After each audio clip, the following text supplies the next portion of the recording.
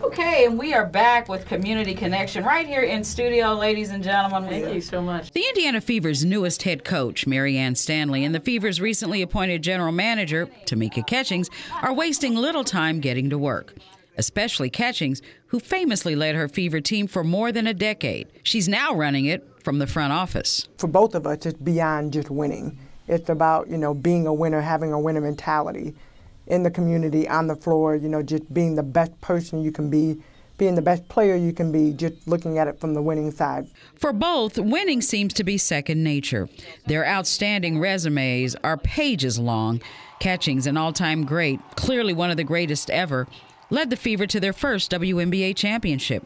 Stanley, a former Coach of the Year, most recently was the assistant head coach for the 2019 WNBA champion, Washington Mystics. Stanley takes over a Fever team that has posted 3 consecutive losing seasons. During a recent visit to my radio show, Community Connection on AM 1310 The Light and 92.7 FM, both basketball legends stated their goal is not to rebuild the Indiana Fever. They say the nucleus is already there. Their eyes are fixed on a playoff, even championship team right out of the gate. Having won a championship, they have that taste. They know what it's like, and they want felt that. Good. And of course, once you understand what it is, why do you ever want to settle for second best? And everybody looks at me, oh, you got the title of a GM.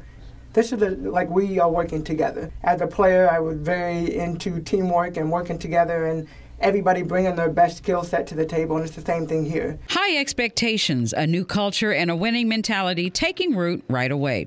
The playoffs, possibly even a WNBA championship in 2020.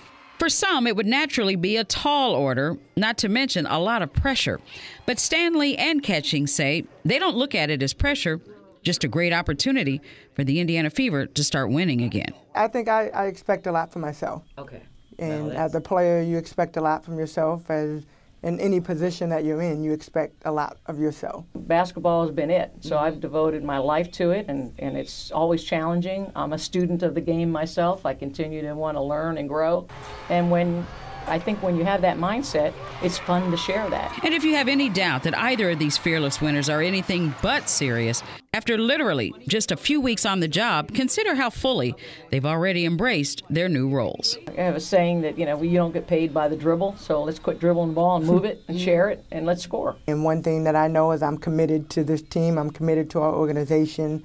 I'm committed to coach and our coaching staff when we get everybody lined in. I want to make sure they have everything they need to be successful. And the same thing, I don't feel pressure from anybody else. I think the pressure I've already put on myself. Finally, another new start for the team, Butler University's Hinkle Fieldhouse. The Fever will play their next 2 seasons at Hinkle while renovations are underway at Bankers Life.